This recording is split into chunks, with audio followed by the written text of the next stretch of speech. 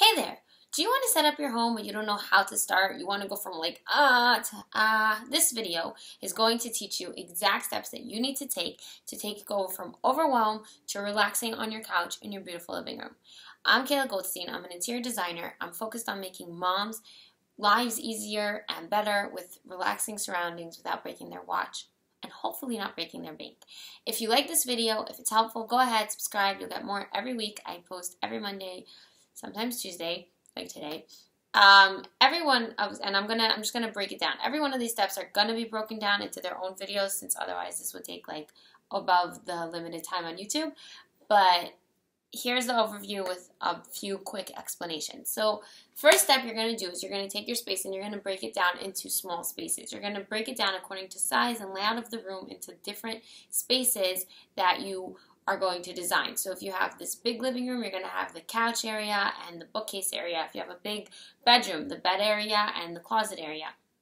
Just break it down into areas. You're going to ask yourself 5 important questions, which are going to link to different videos eventually. Sorry, this is a new channel, but if you're watching after, it's not new anymore. The links will be in the description. And these are the 5 questions. What function do you want the room to have? What are you going to use the room for? It can be more than one. Just make sure that they complement each other. What do you like about the room? What is in the room currently that you love, that makes you happy? What do you dislike about the room? What do you like or dislike just in general? Like when you walk, when you think about homes, what makes you happy? What makes you not happy? And what is your budget? Which is a very important one, and you need to stick to it. Next, you're going to choose a style. So you want to think about what you want to feel in the room. So if it's a bedroom, you want to feel relaxed and cozy. So you want to think about what you want to feel, and then you want to think about what makes you feel that. And then, like, let's say if you want to feel cozy, so a big, yummy couch that you can just sink into. And then you're going to go and figure out what style includes that, which is also going to be a video about all the different styles and what they include and how to choose your own. Next, you're going to choose a color palette. So you're going to think about the emotions. Again, kind of like feelings, but not so much physical, more like emotional feelings that you want to feel in this room. You're going to think about what colors, and you're going to link to the video that talks about colors, and you're going to think about the colors that promote those emotions. You're going to go to the color wheel, and you're going to do this thing called 60-30-10. So you're going to have 60% is going to be your base color, 30% is going to be your complementary color, and 10% is going to be your accent color. And now what you're going to do is you're going to take the color that you want to feel that's on the color wheel.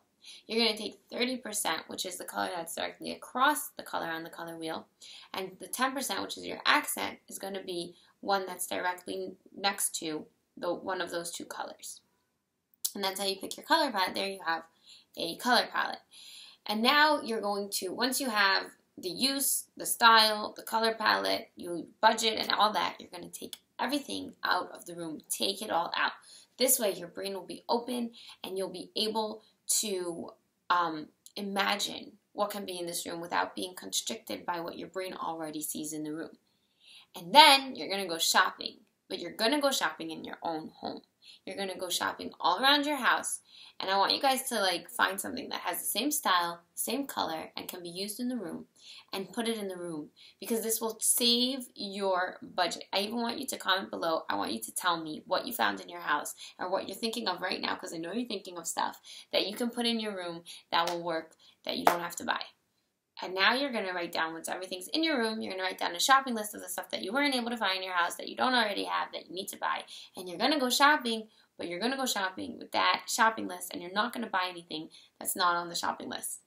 It might be difficult, but try. You can go to some places like Home Goods or Target or thrift stores to find budget-friendly items. I wouldn't suggest going to like these fancy home decor shops, but if you go shopping with just your style shopping list, then you will not go over budget. And when you go shopping, I want you to go shopping with your style checklist, which you'll get in the style video, and you make sure that everything you buy fits into your style so that there's no buyer's remorse.